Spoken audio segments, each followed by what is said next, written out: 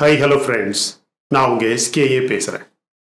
நீங்க எல்லாருமே ஆசைப்பட்ட விஷயம் நடந்தாச்சு. என்னன்னு கேக்குறீங்களா? நமது இந்தியாவின் கடற்படைக்கு உடனடியாக தேவைப்படக்கூடிய 26 போர் விமானங்கள் எதுவாக இருக்குமோ என்ற குழப்பம் எல்லாருக்குமே இருந்தது. அதற்கான முடிவு தற்போது வந்துவிட்டது. அது எந்த போர் விமானம் என்ற ரகசியத்தை இந்த வீடியோவில் தெளிவாக பார்க்கலாம். 2 நாட்களாக நமது இந்திய பிரதமர் தலைமையில் நடந்த கேபினட் கூட்டத்தின் முடிவுகள் வெளிவந்துள்ளது. இந்தியா சைனா எல்லையில் நிலைமை மிகவும் மோசமாகிவிட்டதாக செய்திகள் வரத் தொடங்கியுள்ளது. சைனாவின் பெரிய அதிகாரி ஒருவர் இந்த அறிக்கையை வெளியிட்டுள்ளார். அமெரிக்காவில் இருக்கக்கூடிய இந்திய கான்சுலேட் கட்டிடத்தை தாக்கிய காலிஸ்தான் தீவிரவாதிகளுக்கு தண்டனை. பாகிஸ்தானை கடுமையாக எச்சரித்த சவுதி அரேபியா. கடந்த 2 நாட்களாக நடந்த ஐநா பாதுகாப்பு சபை கூட்டத்தில் குறைந்தது 10க்கும் அதிகமான அமைப்புகள், சமூக ஆர்வலர்கள், தலைவர்கள், அரசியல்வாதிகள் என எல்லாருமே பாகிஸ்தானை எச்சரித்தது மட்டுமல்லாமல் எப்படியாவது ஐநா பாதுகாப்பு சபை பாகிஸ்தானை தண்டிக்க வேண்டும் என்று மீண்டும் மீண்டும் கேட்டுக்கொண்டதாக செய்திகள் வைரலாக ஆரம்பித்துள்ளது. ஸ்ரீலங்காவில் மீண்டும் ஒரு பெரிய திருப்பம். ஆசிய கண்டத்தில் சைனா செய்யும் ஆக்கிரமிப்பு நடவடிக்கைகளை ஐநா பாதுகாப்பு சபையில் வெளிச்சம் போட்டு காட்டிய ஐரோப்பிய அமைப்பு. எல்லாமே ரொம்ப முக்கியமான செய்திகள். அதனால கடைசி வரைக்கும் பாருங்க, பார்த்து என்ஜாய் பண்ணுங்க. அப்படியே விட்டுடாதீங்க, ஷேர் பண்ணுங்க. நம்ம சேனல் உங்களுக்கு பிடிச்சதுன்னா சப்ஸ்கிரைப் பண்ணுங்க. PoK Gilgit Baltistan witnesses rise in human rights abuses, activist inform United Nations. கடந்த 2 நாட்களாக ஐநா சபையில் அதிகமான பாகிஸ்தான் சம்பந்தப்பட்ட எதிர்ப்பான பேச்சுக்களும் நடவடிக்கைகளும். 2 நாட்களாக அங்கு வரக்கூடிய எல்லாருமே பேசக்கூடிய விஷயங்கள் என்ன தெரியுமா? பாகிஸ்தான் செய்வது தவறு, பாகிஸ்தான் மக்களை அடக்குமுறை செய்வது தவறு, பாகிஸ்தானில் இருக்கக்கூடிய மைனாரிட்டிஸ் கொடுமையாக தாக்கப்படுவது தவறு அப்படின்னு தொடர்ந்து பேச்சு நடந்துகிட்டே இருக்கு. ஆனா அதுல முக்கியமாக பேசப்பட்ட ஒரு சில விஷயங்கள் என்னன்னா, PoK கில்கிட் பால்டிஸ்தான் இந்த மாதிரியான பகுதிகளில் பாகிஸ்தான் செய்வது எல்லாமே தவறான விஷயங்கள். ஹியூமன் ரைட்ஸ் அபியூசஸ், அதாவது மனித உரிமை மீறல்கள் கொடுமைகள் டார்ச்சர்ஸ் அதிகமாக நடக்குது. பாகிஸ்தான் உடனடியாக PoK பகுதியை விட்டு வெளியேற வேண்டும், கில்கிட் பால்டிஸ்தான் பகுதியை விட்டு வெளியேற வேண்டும் அப்படின்னு தொடர்ந்து 2 நாட்களாக ஐநா சபையில், ஐநா பாதுகாப்பு சபையில் பெரிய பெரிய தலைவர்கள், பெரிய பெரிய ஆக்டிவிஸ்ட், பெரிய பெரிய அரசியல்வாதிகள் தொடர்ந்து பேசிக்கிட்டே இருக்கிறாங்க. அதற்கான ஆதாரங்கள் இந்த வீடியோல ஒவ்வொன்றா வருது. My dear friends, Pashtun activist at United Nations exposures Pakistan's dies with தெஹ்ரீக்-இ-தாலிபான் Pakistan. இந்த மற்ற தீவிரவாத அமைப்புகள் மாதிரியே இந்த தெஹ்ரீக்-இ-தாலிபான் பாகிஸ்தான் அப்படின்னு ஒரு தீவிரவாத அமைப்பு இருக்கு. ஆப்கானிஸ்தானிலும் சரி, பாகிஸ்தான் நாட்டுக்குள்ளேயும் சரி, வேண்டுமென்றே தீவிரவாத சம்பவங்களை ஆதரவு கொடுத்து வளர்க்கக்கூடிய பாகிஸ்தான் அரசுக்கும் இந்த தெஹ்ரீக்-இ-தாலிபான் பாகிஸ்தானுக்கும் யாருமே கண்டுபிடிக்க முடியாத அளவில் ரகசியமாக ஒரு கனெக்ஷன் இருப்பதாக, அதாவது உறவு இருப்பதாக பஷ்தூன் ஆக்டிவிஸ்ட் ஒரு ஆள் இந்த யுனைடெட் நேஷன்ஸ் ஐநா சபையில் இன்னைக்கு ஆதாரங்களுடன் இந்த பாகிஸ்தானின் தீவிரவாத கனெக்ஷனை வெளிச்சம் போட்டு காட்டியிருக்காங்க. மை டியர் ஃப்ரெண்ட்ஸ், இது கூட எப்படி PoKவாக இருந்தாலும் சரி, கில்கிட் பால்டிஸ்தானாக இருந்தாலும் சரி, அந்த பகுதிகளில் உள்ள மக்களை வேண்டுமென்றே தீவிரவாத செயல்கள் செய்து, நடவடிக்கைகள் செய்து, ஆபரேஷன் செய்து அந்த மக்களை கொடுமைப்படுத்துவது மட்டுமல்லாமல் முக்கியமாக மைனாரிட்டிஸ் மக்களை கொலை செய்யும் அளவுக்கு கொடுமைப்படுத்துவது இவங்க பாகிஸ்தான் அரசு வேண்டுமென்றே செய்கிறது என்ற உண்மையை இந்த பஷ்தூன் ஆக்டிவிஸ்ட் ஐநா சபையில் வெளிச்சம் போட்டு காட்டியுள்ளது. FDIs drying up in Pakistan. எல்லாமே எப்படி இதுக்கு ஆதாரம் கொடுக்கிறோம் பாருங்க. இந்த பாகிஸ்தான் செய்யக்கூடிய அநியாயங்களுக்கு நம்ம இன்னைக்கு ஆதாரங்கள் ஒவ்வொன்றாக கொடுக்கிறோம். ஏன் தொடர்ந்து பல 10க்கும் அதிகமான ஆக்டிவிஸ்ட், தலைவர்கள், அரசியல்வாதிகள் நேற்று இன்னைக்கு ஐநா சபையில பாகிஸ்தானுக்கு எதிராக பேசியிருக்காங்கன்னா எல்லாமே காரணம் இருக்கு. FDIs drying up in Pakistan. Investment climate plummets amid ensuing economic crisis. FDIனா ஒன்றும் இல்லை, ஃபாரின் டைரக்ட் இன்வெஸ்ட்மெண்ட். வெளிநாடுகள்ல இருந்து ஒரு நாட்டுக்கு இன்வெஸ்ட்மெண்ட் செய்யக்கூடிய அமைப்புகள் தான் FDIs. அது நிறுவனங்களாக இருக்கலாம், பினான்சியல் நிறுவனங்களாக இருக்கலாம், முதலீட்டு நிறுவனங்களாக இருக்கலாம், தனி மனிதர்களாக கூட இருக்கலாம். இப்படி ஒவ்வொரு நாட்டிலையுமே பொதுவாக வளரக்கூடிய நாடுகள்ல இந்த FDI plus domestic direct investment அப்படின்னு சொல்லுவாங்க. நாட்டுக்குள்ளேயே இருக்கக்கூடிய நிறுவனங்களும், தலைவர்களும், அரசியல்வாதிகளும், தனியார் நிறுவனங்களும் இன்வெஸ்ட்மெண்ட் பண்ணுவாங்க. அதே மாதிரி இந்த FDIs, அந்த இன்வெஸ்ட்மெண்ட் பாகிஸ்தான்ல எதுவுமே கிடையாது. இப்போதைக்கு எந்த வெளிநாட்டு நிறுவனங்களோ தனிநபர்களோ பணக்காரர்களோ பாகிஸ்தான்ல ₹1 கூட முதலீடு செய்யல. இதுவரைக்கும் செய்த எல்லா முதலீடுகளையுமே ஸ்டாப் பண்ணிட்டாங்க. Investment climate பிளம்மட்ஸ். அங்க முதலீடு அப்படிங்கிறதே இல்லாம ஆயிடுச்சு. ஏன்னா பாகிஸ்தான் காலி ஆயிடுச்சு. PoK அப்படிங்கிறதும் கிடையாது, கில்கிட் பால்டிஸ்தான் அப்படிங்கிறதும் கிடையாது. மேப் மட்டும் இருந்தா போதுமா? நடவடிக்கைகள் இருக்கணுமா இல்லையா? ஒவ்வொரு அமைப்புகளும் நிறுவனங்களும் ஃபங்க்ஷன் ஆகணுமா இல்லையா? அரசியல் கட்சிகள் ஃபங்க்ஷன் ஆகணுமா இல்லையா? அரசாங்கம் அப்படிங்கிறது ஃபங்க்ஷன் ஆகணுமா இல்லையா? அது எல்லாத்துக்குமே பொருளாதாரம் அப்படின்னு ஒன்று இருக்கணும்ல. அங்க எக்கனாமிக் கிரைசிஸ் பல மாதங்கள் ஆயிடுச்சு. உண்மையிலேயே என்ன கேட்டீங்கன்னா பல ஆண்டுகள் ஆயிடுச்சு. அது பொதுவாக மறைக்கப்பட்டது. First India gulf cooperation council and strategic cooperation dialogue with Saudi Arabia held. இதுவரைக்கும் இந்த கல்ஃப் கோஆபரேஷன் இருக்கு பாத்தீங்களா, இந்த கல்ஃப் கோஆபரேஷன் கவுன்சில் அப்படின்னு சொல்லுவாங்க, GCC. இது ஒரு முக்கியமான அமைப்பு. அந்த அரபு நாடுகளில் இருக்கக்கூடிய எல்லா இஸ்லாமிய அமைப்புகளையும் ஒன்றாக கொண்டு வரக்கூடிய ஒரு அமைப்பு. முதல் முறையாக இந்தியாவுக்கும் கல்ஃப் கோஆபரேஷன் கவுன்சிலுக்கும் சவுதி அரேபியா தலைமையில் ஒரு முக்கியமான கூட்டம் நடந்திருக்கு. எதுக்குன்னு நினைக்கிறீங்க? கண்டிப்பாக இது PoK பற்றியது, கில்கிட் பால்டிஸ்தான் பற்றியது. அதோட விடல, இந்த gulf cooperation கவுன்சிலோட meeting முடிஞ்சதுமே Saudi Arabia பாகிஸ்தானுக்கு ஒரு பெரிய எச்சரிக்கை ஒன்று கொடுத்துருக்கு. பாகிஸ்தான்ல தொடர்ந்து வரக்கூடிய செய்திகள், பாகிஸ்தான் நாட்டை விட்டு தொடர்ந்து வெளியே வரக்கூடிய செய்திகளாக இருக்கட்டும், பாகிஸ்தானை பற்றி உலக அளவில் பலரும் பேசுற செய்திகளாக இருக்கட்டும், தொடர்ந்து எல்லாருமே பேசக்கூடியது என்ன தெரியுமா? No freedom of expression in PoK, terror ஹைடவுட்ஸ் intact, activist டெல்ஸ் UN. அதாவது இந்த PoK மற்றும் கில்கிட் பால்டிஸ்தான் ரெண்டு பகுதிகளிலுமே மக்களுக்கு பேச்சுரிமை, அதாவது உரிமை அப்படிங்கிறதே கிடையாது. Freedom of expression no, terror ஹைடவுட்ஸ் intact. அங்க தீவிரவாதம் மூளைக்கு மூளைக்கு மறைஞ்சிருந்து ஆபரேட் பண்றாங்க அப்படின்னு பல நாடுகளும் ரிப்போர்ட்ஸ் வெளியிட ஆரம்பிச்சிருச்சு. இந்த வாரம் முழுவதுமாக இந்த ஐநா பாதுகாப்பு சபையில் நடந்த முக்கியமான பேச்சுக்களை நீங்க நல்லா கேட்டு கவனிக்கணும் ஐடியா ஃப்ரெண்ட்ஸ். உலகத்துல எத்தனை நாடுகள், எத்தனை தலைவர்கள், எத்தனை அரசியல்வாதிகள், எத்தனை ஆக்டிவிஸ்ட், சமூக ஆர்வலர்கள் இந்த பாகிஸ்தானுக்கு எதிராக கிளம்பியிருக்காங்க அப்படிங்கிறத பார்க்கும்போதே நமக்கு ஆச்சரியமா இருக்கு idea friends. Saudi Arabia ரிஃப்யூசஸ் easy money to Pakistan. இனிமே இந்த சுலபமா பணம் வாங்குறதெல்லாம் எங்க கிட்ட இருந்து வாங்க முடியாது. ஒழுங்கா இந்தியா சொல்றதை கேட்டு நடந்துக்க. இந்தியாவுக்கு எதிராக எதுவுமே செய்யாத. இந்தியா இந்த பிராந்தியத்தில் ஒரு பொருளாதார சக்தியாக மாறியாச்சு. யாருமே இந்தியாவை பகைத்து கொள்ள முடியாது. நீ மட்டும் இந்தியாவை பகைச்சுக்கிட்டேன்னா அது அரபு நாடுகளுக்கும் பல சிக்கல்களை உருவாக்கக்கூடிய ஒரு விஷயமாக மாறுது. எனவே சும்மா இந்தியா சொல்றதை கேட்டு, அது PoK பகுதியாக இருக்கட்டும், கில்கிட் பால்டிஸ்தான் பகுதியாக இருக்கட்டும், ஜம்மு காஷ்மீர் பத்தி பேசவே வேணாம். யாருமே இப்ப பேசுறதே இல்லை. எனவே சவுதி அரேபியா இப்ப பாகிஸ்தானுக்கு சொல்லி இருக்கக்கூடிய விஷயம், நோ ஈஸி மணி. இந்த சுலபமா சவுதி அரேபியா, இந்த துபாய், இது மாதிரி இடங்கள்ல இருந்து காசை வாங்கி உன் நாட்டில் உள்ள மக்களுக்கு கொடுத்துக்கிட்டே இருக்கலாம், இல்லைன்னா அரசியல்வாதிகளுக்கு கொடுத்துக்கிட்டே இருக்கலாம், இல்லைன்னா ராணுவ அதிகாரிகளுக்கு கொடுத்துக்கிட்டே இருக்கலாம். அப்படிங்கிறது இனிமேல் நடக்காது. Demands economic reforms. அதாவது உன்னுடைய பொருளாதாரத்தை முதல்ல நீ பிக்ஸ் பண்ணு. ஃப்ரெண்ட்ஸ், பாகிஸ்தான்ல பொருளாதாரத்தை பிக்ஸ் பண்ணணும் அப்படிங்கிற ஒரு சூழல் வருதுன்னா அதுக்கு முன்னாடி அங்க இருக்கக்கூடிய தீவிரவாதம் இல்லாம செய்யணும். அங்க இருக்கக்கூடிய தீவிரவாதத்தை இல்லாம பண்ணணும்னா அங்க உள்ள ஒவ்வொரு ராணுவ அதிகாரிகளும் முதல்ல கிளீன் ஆகணும். எந்த ஒரு கரப்ஷன், எந்த ஒரு தீவிரவாத அமைப்புகளோட கனெக்ஷன் இல்லாம பார்க்கணும். அது நடந்தா மட்டும்தான் அங்க பாகிஸ்தான்ல எக்கனாமிக் ரிஃபார்ம்ஸ் அப்படிங்கிற ஒரு விஷயம் நடக்கிறதுக்கு வாய்ப்பாச்சு இருக்கு ஃப்ரெண்ட்ஸ்.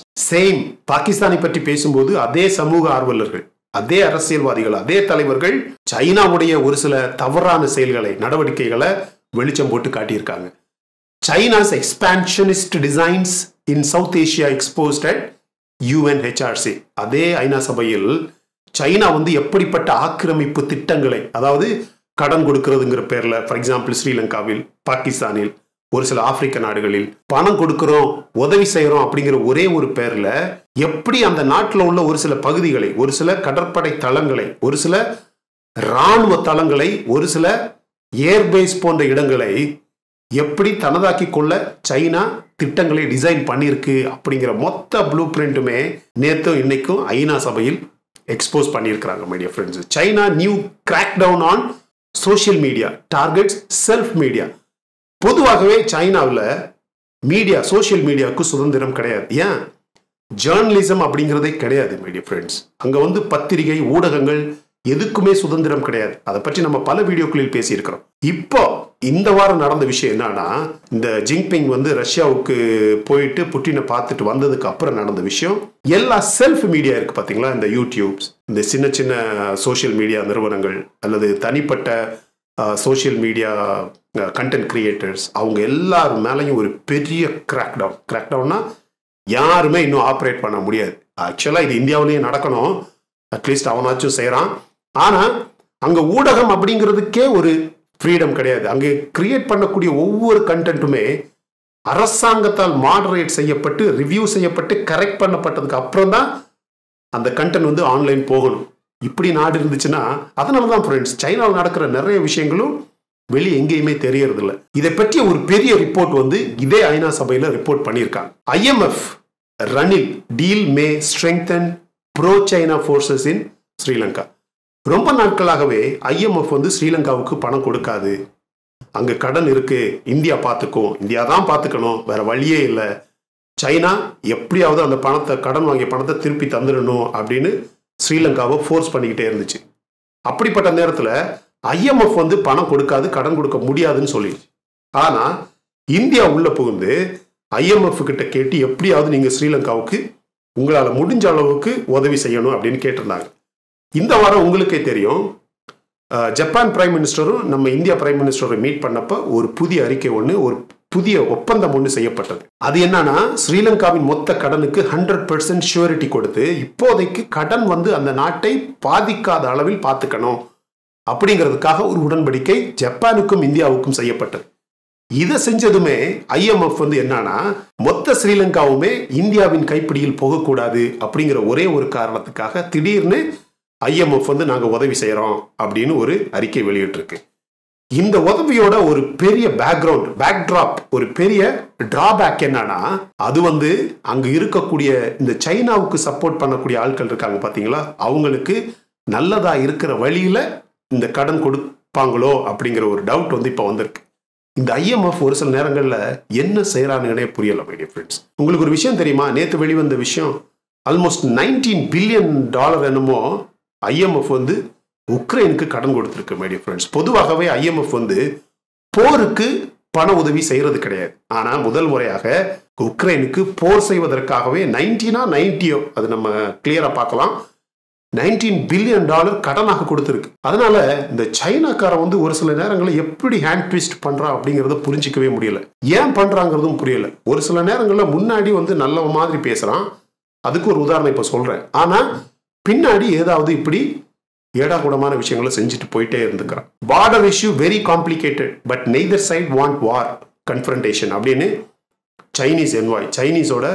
சைனாவின் ஒரு பெரிய அதிகாரி வந்து இன்னைக்கு ஒரு ரிப்போர்ட் வெளியிட்டிருக்காங்க. என்னன்னா, 2-3 நாட்களுக்கு முன்னாடியே நம்ம ஜெய்சங்கர் தொடர்ந்து பேசிக்கிட்டே இருக்கிறார். என்னன்னா, இந்தியா சைனா எல்லையில தொடர்ந்து சிக்கல் இருந்துகிட்டே இருக்கு, போர் எப்போ வேணும்னாலும் வரலாம், எல்லாருமே மானிட்டர் பண்ணிக்கிட்டு தான் இருக்கிறோம் அப்படின்னு நம்ம ஜெய்சங்கர் வெளியுறவு அமைச்சர் தொடர்ந்து 4 நாட்களாக சொல்லிக்கிட்டே தான் இருக்கிறார். இன்னைக்கு சைனாவில் உள்ள ஒரு அதிகாரி என்ன சொல்லியிருக்காங்கன்னா, பார்டர் இஷ்யூ கண்டிப்பாக காம்ப்ளிகேட்டட் தான், எப்போது வேண்டுமானாலும் போர் வரலாம், ஆனா கண்டிப்பாக 2 பேருக்குமே ஒரு போர் செய்யணும், அதாவது ஒரு பெரிய தாக்குதலை செய்யணும் அப்படிங்கிற ஆசை கிடையவே கிடையாது அப்படின்னு சொல்லியிருக்காப்ல யாரு, சைனா.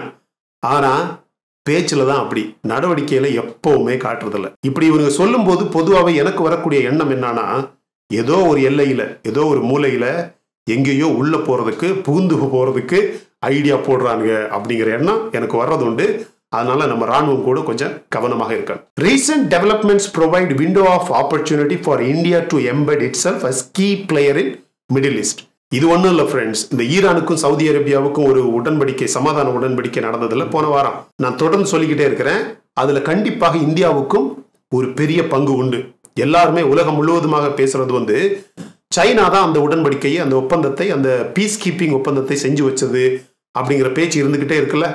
கண்டிப்பாக அதுல வந்து இந்தியாவுக்கு ஒரு பெரிய பங்கு உண்டு. உங்களுக்கு ஞாபகம் இருக்கா, அந்த பீஸ் கீப்பிங் ஒப்பந்தத்தை அனௌன்ஸ் பண்ண அடுத்த நாளே, அதே நாள் தான் நினைக்கிறேன், ஈரான்ல உள்ள ஒரு பெரிய அரசியல் அதிகாரி வந்து இங்க இருந்தாரு நம்ம இந்தியாவில். நம்ம பிரதமரை பார்த்தாரு, நம்மளோட ஜெய்சங்கர் வெளியுறவு அமைச்சரை பார்த்தாரு. ஸோ கண்டிப்பாக அது அதை சம்பந்தப்பட்ட விஷயம்தான். இப்ப வந்திருக்க ரிப்போர்ட் என்னன்னா, கண்டிப்பாக அந்த ஈரான் சவுதி அரேபியா 2 நாட்டோட பீஸ் கீப்பிங் அந்த சமாதான உடன்படிக்கை வந்து இந்தியாவுக்கு நிறைய நல்ல வாய்ப்புகளை கொடுக்கக்கூடிய ஒரு பெரிய நல்ல விஷயம் அப்படிங்கிற ரிப்போர்ட் வந்திருக்கு. அது அப்படித்தானே நம்ம ஏற்கனவே சொல்லியிருந்தோம். சரியா? இப்படிப்பட்ட நேரத்தில் இந்தியா வந்து ஒரு போர், அது இந்தியாவும் பாகிஸ்தானுக்குமாக இருக்கலாம், இந்தியாவுக்கும் சைனாவுக்குமாக இருக்கலாம். ஒரு போர் அப்படிங்கிற ஒரு சூழல்ல கண்டிப்பாக இந்தியா எப்போதுமே தயாராக இருக்க வேண்டும். பல நாடுகளின் சப்போர்ட் உதவி கிடைச்சா கூட ஆயுதம் அப்படின்னு வரும்போது நம்ம எப்போதுமே தயாராக இருக்கணும். அதனாலதான் நம்ம விமானப்படையின் தளபதி சீஃப் சொல்லியிருக்கிறாரு, ஐஏஎஃப் சீஃப் சொல்லியிருக்கிறாரு, not just production, self Reliance should cover design development. நம்ம இதை பற்றி அடிக்கடி பேசியிருக்கோம் மை டியர் ஃப்ரெண்ட்ஸ். பெரிய பெரிய போர் விமானங்களை நம்மளால தயாரிக்க முடியுது, ப்ரொடக்ஷன் பண்ண முடியுது, பெரிய பெரிய ஏவுகணைகளை அதிகமான எண்ணிக்கையில தயார் பண்ண முடியுது, மேனுஃபேக்சர் பண்ண முடியுது. அப்படிங்கிறது மட்டும் நம்ம சக்தியை காட்டாது. பேசிக்காவே பிளாட்ஃபார்ம் டிசைன் பண்ணி டெவலப்மெண்ட் பண்ணி அப்புறம் மேனுஃபேக்சர் ப்ரொடக்ஷன் பண்ணணும். இப்படி எப்ப நம்மளால பண்ண முடியுதோ அப்பதான் நம்ம வந்து ஒரு பெரிய ஆயுதம் தயாரிக்கக்கூடிய நாடு அப்படின்னு சொல்ல முடியும். இப்பவே ஓரளவுக்கு நம்ம தொடங்கிட்டோம் my dear friends. India's defence exports crosses 1.5 billion as indigenous items give it an edge. இப்பவே 13,000 கோடி வருமானம் வர்ற அளவுக்கு நம்ம ஆயுதங்கள் பல நாடுகளுக்கு ஏற்றுமதி செய்யப்படுது. ஆனா அது இன்னும் அதிகமாகணும். சரியா? America national security advisor condemns attack on Indian consulate. இதை நான் ஏற்கனவே சொல்லியிருந்தேன். நம்ம அமெரிக்காவில் இருக்கக்கூடிய இந்தியன் கான்சுலேட் எம்பசி இருக்கு பாத்தீங்களா, அதை அட்டாக் பண்ண காலிஸ்தான்களை பிடிச்சு கண்டிப்பாக தண்டனை கொடுக்கப்படும் அப்படிங்கிற ஒரு பெரிய ரிப்போர்ட் வந்திருக்கு. இன்னொரு முக்கியமான விஷயம், Jinping departs Russia but fails to achieve break through in Ukraine conflict. Jinping ரஷ்யாவிலிருந்து திரும்ப வந்துட்டார். வந்த அடுத்த நிமிடமே ரஷ்யா உக்ரைன்ல பெரிய பெரிய தாக்குதல்களை செஞ்சிருக்கு. பொதுவாகவே இந்த 80-90 ராக்கெட்டுகளை ஒரே மாதிரி ஏவி அட்டாக் பண்ணுவோம்ல, அது மாதிரி இன்னைக்கு காலையில ஜின்பிங் சைனா போய் சேர்ந்ததுமே ரஷ்யா அட்டாக்க தொடங்கிருச்சு. அதுக்கு அர்த்தம் என்னன்னா, அவங்க 2 பேரும் அங்க சமாதான பேச்சுவார்த்தைக்காக பேச போறாங்க, பேச்சுவார்த்தை நடக்குது, 12 கண்டிஷன்ஸ் இருக்கு அப்படிங்கிற பேச்செல்லாம் எதுவுமே நடக்கல. இந்த போரை நிறுத்துற மாதிரி அவங்க எந்த ஒரு முடிவுக்குமே வரல. இதைத்தான் நம்ம தொடர்ந்து சொல்லிக்கிட்டே இருந்தோம். என்னன்னு சொல்லிக்கிட்டே இருந்தோம், போரை நிறுத்துறதுக்காக அவங்க 2 பேரும் பேச போகல, இந்த போரை இன்னும் அடுத்த கட்டத்துக்கு எப்படி கொண்டு போகலாம் அப்படிங்கிறதுக்காக தான் ஜின்பிங் வந்து ரஷ்யாவுக்கு போனாரு, புட்டினை பார்த்தாரு, 2 பேரும் பிளான் பண்ணிட்டாங்க. பிளான் பண்ண மாதிரியே அடுத்த கட்ட அட்டாக் தொடங்கிருச்சு. சரியா? India's cabinet committee on security likely to seal Rafael M deal today. நான் சொல்லியிருந்தேன்ல, நம்ம இந்தியாவின் விமானம் தாங்கி போர் கப்பல்களுக்கு தேவைப்படும் போர் விமானங்கள், அது F-18, அமெரிக்காவின் F-18, பிரான்ஸ் நாட்டின் ரஃபேல் எம்மா அப்படிங்கிற போட்டி, அப்படிங்கிற கன்ஃபியூஷன் பல வருடங்களாக இருக்கு அப்படின்னு சொல்லலாம். முக்கியமாக நம்ம INS விக்ராந்த் கப்பல் வந்து போர் கப்பல் வந்து விமானம் தாங்கி போர் கப்பல் எப்ப கடல்ல மிதக்க ஆரம்பிச்சதோ அப்பவே எல்லா மனசுலயும் இருக்கக்கூடிய ஒரு பெரிய கேள்வி, ரஃபேலா F-18 முடிவாயிடுச்சு. 26 ரஃபேல் எம் போர் விமானங்கள் தான் நம்ம INS விக்ராந்த் போர் கப்பலுக்காக, நம்ம கப்பற்படைக்காக வாங்குறது அப்படிங்கிற முடிவு ஆல்மோஸ்ட் 100% அப்படின்னு சொல்ல முடியாது, 99% கன்ஃபார்ம் ஆயிடுச்சு மை டியர் ஃப்ரெண்ட்ஸ். எல்லாமே ரொம்ப முக்கியமான செய்திகள். ஒவ்வொரு ஆயுத சம்பந்தப்பட்டது, ஜியோபொலிட்டிக்கல் சம்பந்தப்பட்டது. முக்கியமாக பாகிஸ்தானுக்கு இனிமே PoK, கில்கில் பால்டிஸ்தான் அப்படிங்கிற 2 பகுதியுமே பாகிஸ்தான்ல கிடையவே கிடையாது. மேப்ல மட்டும் இருக்கணும்னா இருக்கட்டும், ஆனா அங்க இருக்க மக்கள் இந்தியாவோட இருக்காங்க, அங்க இருக்கக்கூடிய ஆக்டிவிஸ்ட் இந்தியாவோட இருக்காங்க. ஏன் அங்க இருக்கக்கூடிய வீரர்களே பாகிஸ்தான் செய்வது தவறு, அதுக்காக இங்க இருக்கிறதே நல்லது இல்ல, நம்ம இந்தியாவை கூட சேர்ந்தோம்னா நல்லது அப்படின்னு தொடர்ந்து பேச ஆரம்பிச்சிட்டாங்க. எனவே இதனுடைய கன்க்ளூஷன், PoK, கில்கில் பால்டிஸ்தான் இந்த 2 பகுதியுமே பாகிஸ்தான்ல கிடையவே கிடையாது. எங்க இருக்கு உங்களுக்கே பதில் தெரியும்ல. உங்களுடைய பதில கமெண்ட் செக்ஷன்ல பதிவு பண்ண மறந்துடாதீங்க. மற்ற மக்களும் பார்க்கட்டும், பாகிஸ்தான்காரனை பார்க்கட்டும். சரியா? இந்த வீடியோ உங்களுக்கு பிடிச்சிருந்தா லைக் பண்ணுங்க. இன்னும் நம்ம சேனலை சப்ஸ்கிரைப் பண்ணலன்னா மற்ற வீடியோஸ் பாருங்க, உங்களுக்கு கண்டிப்பா பிடிக்கும். பிடிச்சிருந்தா சப்ஸ்கிரைப் பண்ணா போதும் மை டியர் ஃப்ரெண்ட்ஸ். அப்படியே அந்த பெல் நோட்டிபிகேஷன் எனேபிள் பண்ணுங்க. அப்பதான் நம்ம வீடியோஸ் பதிவு பண்ணதுமே உங்களுக்கு வந்து கிடைக்கும், நீங்களும் பார்த்து நல்லா என்ஜாய் பண்ண முடியும். Thank you so much my dear friends for watching all my videos and supporting my channel. Until I come back with my next awesome video, it's bye bye from Suresh. Stay safe, stay positive, stay active and stay fit. And always dream big in your life. நம்மளால எப்பவுமே எதையுமே எங்கேயுமே செய்ய முடியும், சாதிக்க முடியும் அப்படின்னு நம்ம ஃபர்ஸ்ட் நம்பணும் my friends. And as I always say, please take care of your parents at home. உங்க அப்பா அம்மாவை உங்கள் வீட்டிலே வச்சு நல்ல சந்தோஷமாக பார்த்துக்குங்க ஃப்ரெண்ட்ஸ். தேங்க்யூ.